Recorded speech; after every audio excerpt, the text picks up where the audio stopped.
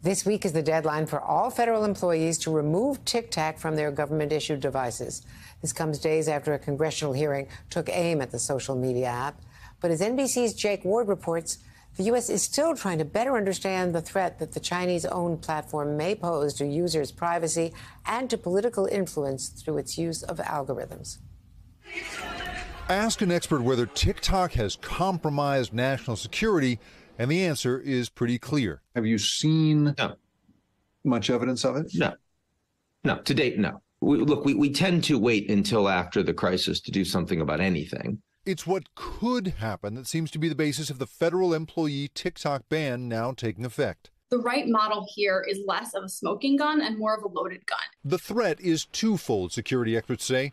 The ability to feed propaganda to the American population through an app used by roughly 1 in 3 Americans, and the ability to monitor those 150 million people on a near daily basis. I think if you were an intelligence service and you wanted to have the ability to spy on and build profiles on a significant portion of a population, there's no better way you could do it than by creating this incredibly fun app. Tech experts point out TikTok isn't that functionally different from any social media platform these days. There are tens of thousands of apps that we know, take in as much data as TikTok, that have far less scrutiny and attention paid to them. But it's almost impossible to look inside any social media company because while the U.S. requires transparency about, say, the financials of public companies or safety recalls in cars, it does not mandate any data transparency standards. So much of this is just about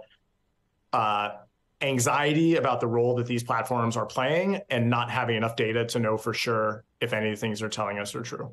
Chinese law requires Chinese companies cooperate with its intelligence services. But in his testimony last week, CEO Shouzi Chu insisted TikTok is not controlled by the Chinese government. Bottom line is this: American data stored on American soil by an American company, overseen by American personnel. But the White House is demanding that its Chinese parent company ByteDance either sell or face an outright ban. It's really important that we view what evidence we have in the context of the totality of the circumstances of the motivations of the Chinese Communist Party when it comes to information and communication technology platforms. And the index of suspicion should be high. And a ban would achieve geopolitical parity. After all, China has banned our social media. If TikTok wants to work in the United States, then China has to be open to Western social media firms. And that just seems like a fairly obvious point. What we do know, of course, is that experts have told lawmakers for years that there's a correlation between rising rates of depression in young people and the rise of social media of all kinds. Research reveals that in the hours following social media use, teens paradoxically report increases rather than decreases in loneliness. And perhaps that is the risk to go after first. Overwhelmingly, the danger here is the fact that the kids are not all right. One thing the United States could do very easily is just say social media is banned under 18. You resolve 95% of your TikTok problem that way.